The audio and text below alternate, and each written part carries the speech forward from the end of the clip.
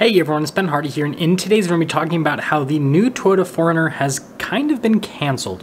Before we get into this video though, as always, if you want to save time and money the next time you purchase a car, link to my car buying guide in the description down below. And then if you want to see more videos just like this, then I recommend you subscribe because I post content every single day. Let's get into it.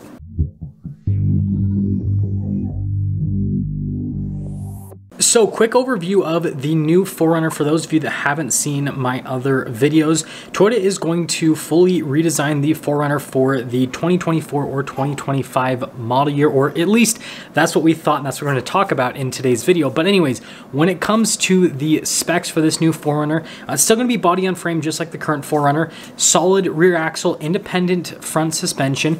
It's going to have styling that is similar to the new Toyota Tundra on the exterior, and then also with the interior as well. That's just what Toyota is doing with their larger body on frame vehicles from a stylistic perspective, because they're trying to have kind of like a corporate style, and I don't think it's a bad thing because the new Tundra looks amazing. The new Sequoia that also looks like the new Tundra also looks fantastic as well, and then it'll also share a lot of interior bits from both of those vehicles, again from a stylistic perspective, but then also from a tech perspective. So like you'll have a full digital gauge cluster with the higher up packages on the new 4Runner, and then you have the larger infotainment system as well. And so just basically, again, take any package from the new Tundra or the Sequoia and then just kind of shrink it down for the 4Runner, and that's what it would look like inside.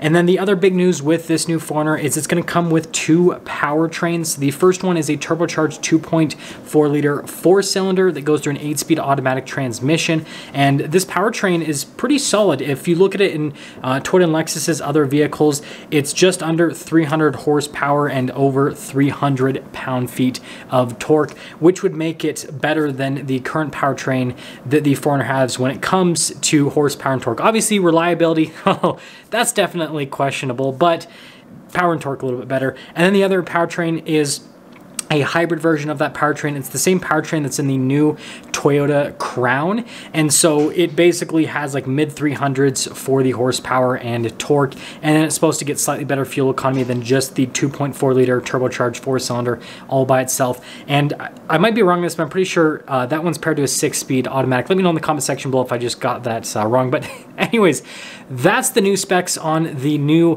4Runner that, well, we were supposed to get for the 2024 or 2025 model year, and that is now something that it looks like it's not going to happen. So if you look at Toyota's sales over the last couple of years, they have declined at a pretty rapid rate, and this is not because they don't have demand for their product. They actually have a ton of demand for their product. Instead, the issue is with producing enough product. They have a bunch of supply issues they are currently experiencing, especially their Japanese factories, and I think you guys can kind of see where this is going. But before we dive into the whole Japanese factory issue, I quickly want to talk about the American factories, because it seems like they're hit just like the Japanese factories, but not nearly as hard, because availability with Toyota's built in those American factories seems to just be way better. Like if you go look at my main channel, I've reviewed a bunch of Camrys for the 2023 model year, Sequoias, Tundras, so on and so forth, because overall availability is pretty good. Now obviously most of those vehicles are sold out because everyone wants to buy a Toyota right now, but still, like, they're actually getting delivered to dealerships, which then allows me to obviously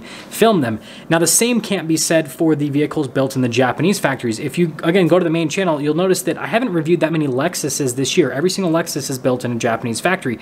And then when it comes to Toyota models that are built in the Japanese factory, same thing. Like with the 4Runners, it is so hard for me to find 4Runners to review, and Toyota builds a million of them, and so they're just really struggling. And so this directly relates to the new 4Runner because, well, again, the current 4Runner is built in the Japanese factories, and Toyota wants to build the new 4Runner in the Japanese factories as well, but it looks like that could potentially not happen. Now there might be a fix, and I'll talk about this fix a little bit later in the video, but what appears to be happening within Toyota's whole setup there is that they want to basically allocate more resources towards building Land Cruisers because they want to re-release the Land Cruiser in the US market. And right now they're sold out for like 4 years on the Land Cruiser, or even more at this point. And so the only way that they're going to be able to ramp up production and build more so they can re-release it in another market is for them to take supply from other vehicles, aka the 4Runner. And so this puts us in a pretty interesting situation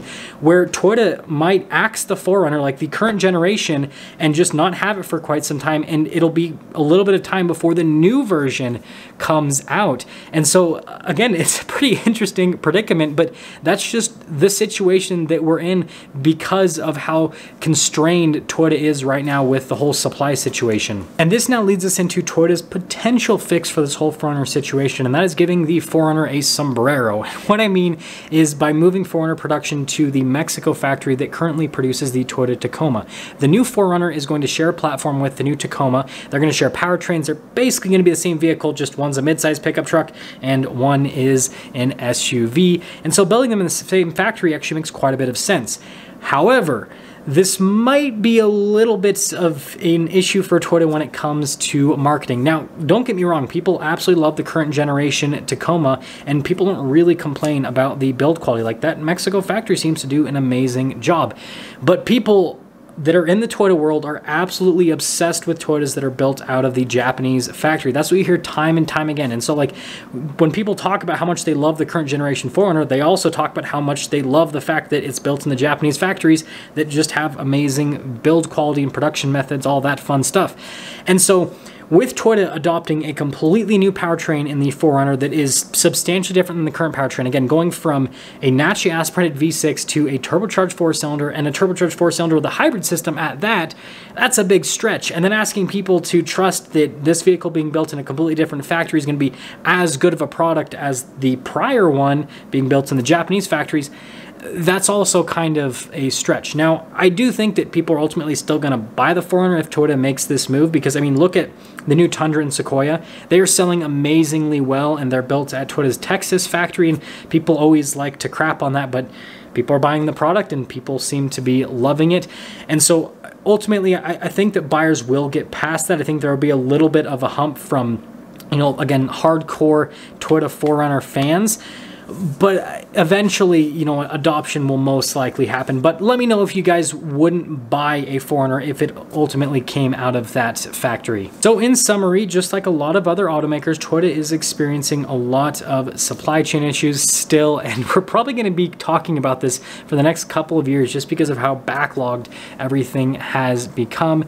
And because of these supply issues, Toyota is, you know, probably going to have to get creative if they want to continue to release new products like the new 4Runner. And so one of two things is going to happen. Either the 4Runner is going to get delayed a massive amount and we're still going to get current generation 4Runners for the next few years, or Toyota is basically going to just axe the current generation 4Runner and we're just going to have a gap for a while until this new 4Runner comes out, which I guess that would be good for people that have the current generation 4Runner, because that means that values would go to the moon. Or Toyota is going to get rid of the current generation 4Runner and then quickly replace it with the new generation 4Runner, but a 4Runner that is no longer built in Japan. It is instead built in Mexico. And so, you know, honestly, for me, this is just my personal opinion. You don't have to agree with me. I hope that they go for the last option, because although, you know, don't get me wrong, I love the current generation 4Runner and I love the fact that it's built in Japanese factories, we definitely need a new 4Runner. Like, this vehicle is so dated, and this is coming from someone who owns a 4Runner, and I would rather have a new 4Runner sooner rather than later. And frankly, I've reviewed a ton of Toyota Tacomas, and I've lived with one for a week, a Tier D Pro, and I don't know, build quality seemed really nice. It seemed just as nice as the 4Runners that come out of the Japanese factory. And so, like, me being, you know, a current generation 4Runner owner, I wouldn't have a problem with purchasing one out of that Mexico factory. But again, I'm interested to hear what your guys' thoughts are on this whole situation. What do you think Toyota should do with everything that they are experiencing? And I guess also, like, on a side note, should Toyota, you know, focus production on the Land Cruiser to bring it back to the US? I think so. I think we should get like a Land Cruiser Tier D Pro. I know that they've never done anything like that before, but I think that would sell really well. Anyways, that'll sum things up. I'll see ya.